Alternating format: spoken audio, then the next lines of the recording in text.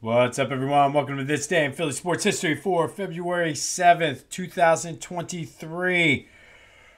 We are officially Super Bowl week. It was good to see the media sessions yesterday. We'll get more into that in a minute. But quick Flyers update. Lost 2-1 last night to the Islanders. They're officially in NHL purgatory. They're not going to be able to probably slip down now into one of those top draft picks. They're not going to be good enough to make the playoffs. The team basically came out and Tortorella, the coach, came out and had that letter. Basically, I would imagine that the team signed off on it. Basically said, we're not where we want to be yet, blah, blah, blah, blah, blah. Ultimately saying, don't expect us to make the playoffs. We are improving with our young guys and things like this, but we're not where we want to be. So they are officially in purgatory. There is some promise with some of the young players. Hopefully they can get out of some of the bad contracts they have, but I don't know. Maybe they can go on a 20-game losing streak and get back into the draft pick conversation. But here we are. All right, so again, with the Super Bowl, finally with the media day, it was actually interesting to see. And since it is Tuesday, we do our motivational sort of just couple minutes here. One thing I saw from a lot of the guys that played in Super Bowl 52, and I heard Lane Johnson say it, I heard Fletcher Cox say it, I'm sure like Kelsey and other guys like that said it, was just about staying in the moment. And now that they know what to expect, they're able to soak it all in and really kind of enjoy it and be, for lack of a better way to put it, be in the moment. And it's something that, honestly, I was going to do as sort of the theme for this week anyway. It's something that I've been trying to work on, and especially with the kids. And there's been a couple times where whether it's like looking at the moon and just trying to find the green comet that's been flying around, playing a hand or two of Uno. It's taking a pause and just soaking in the moment and just being present where you are. And I think for the Eagles this week, I think that's going to be huge. Obviously, the Chiefs have the same mentality because they've been there too. But I think for the Eagles, and they have a good mix of guys that have been there and haven't been in key positions, I think that's going to, like a Lane Johnson, a Kelsey, a Fletcher Cox, Brandon Graham, just saying, you know what, we're soaking it all in. We've been here. Here's what to expect. Just relax. And I think we're going to see, probably from both teams, a game that you're not going to have the nerves that you might have. Obviously, there's going to be some nerves because it's Super Bowl, but I think everybody's going to be present in the moment. And if you take anything away from today and throughout your week, it's just stay in the moment and don't be so focused on what you have to do.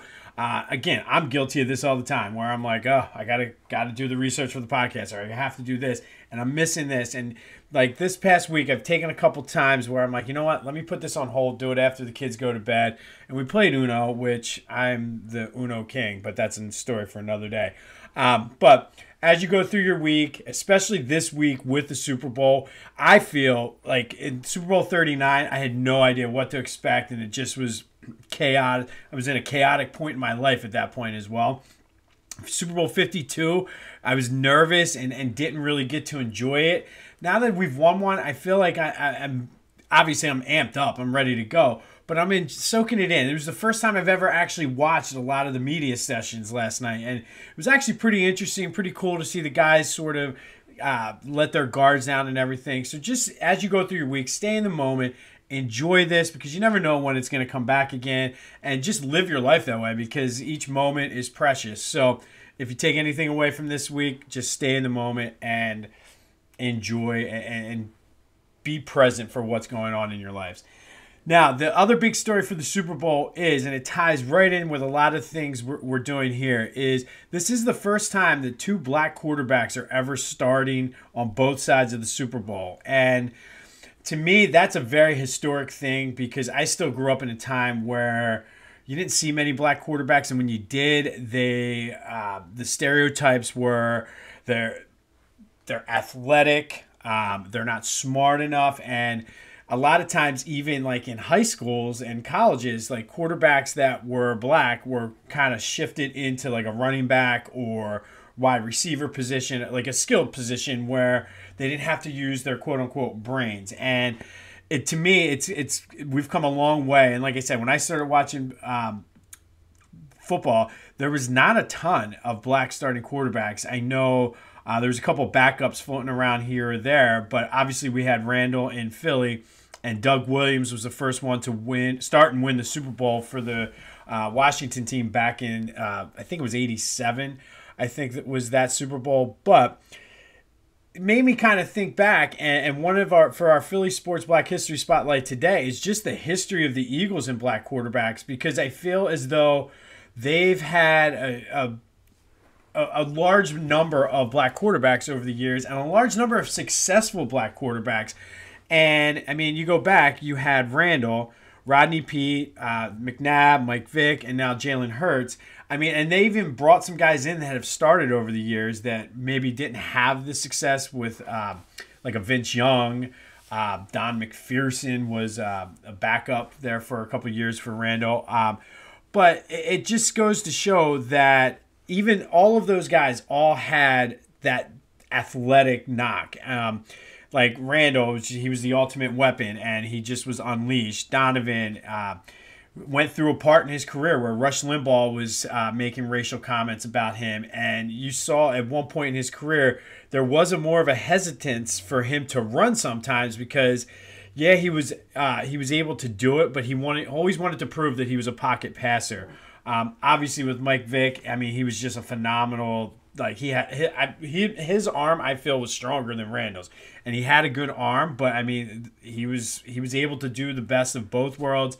And now we see it with Jalen. Oh, he's a system quarterback. He's this, and it's an unfair stereotype, an unfair label that hopefully I want to see a guy like Jalen Hurts just do it, because he's got the mindset, and I feel like he just goes about. He is laser focused too. If you saw his conference yesterday, he's just laser focused, and like he's just a good dude, and he's going to do whatever it takes to win. And I think a lot of the new generation of black quarterbacks are like, fuck it, that's fine, we can run, we can pass, we're going to do it all. And I think we've come a long way. I still think we have a long way to go in this, but the fact that there are two black quarterbacks starting in the Super Bowl, for somebody like me who started watching football in the late 80s, this is a huge deal that 25, 35, 40 years ago you might not have ever thought you would see. So kudos to both Jalen and Mahomes for just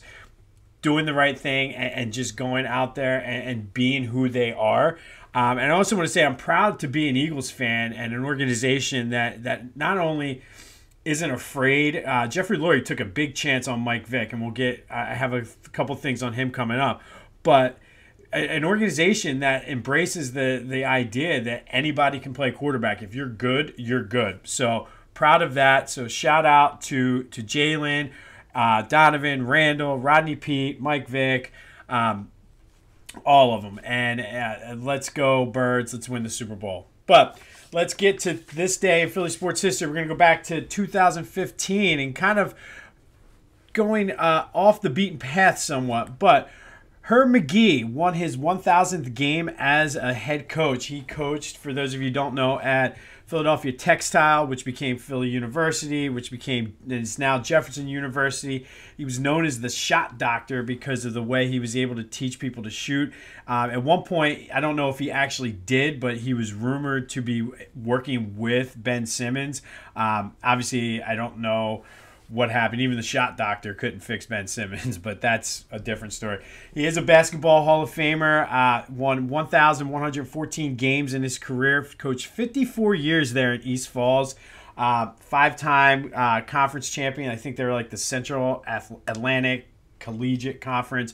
They're Division II. He won the tournament in 1970, the Division II championship. Made the tournament 30 of his 54 years. Only had 3 losing seasons in 54 seasons there on Henry Ave.